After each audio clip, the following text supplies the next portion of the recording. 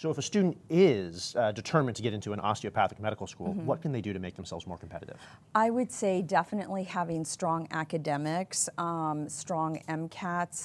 It's important to recognize that part of the component to applying to a DO school is having some exposure to looking at and seeing how an osteopathic physician speaks and interacts and touches his patient, because that's part of the training that you would get. And so while the nuances are so very fine, there's still a distinction there. And so that's why in some cases that letter of recommendation from an osteopathic physician is so important to the student's portfolio when applying.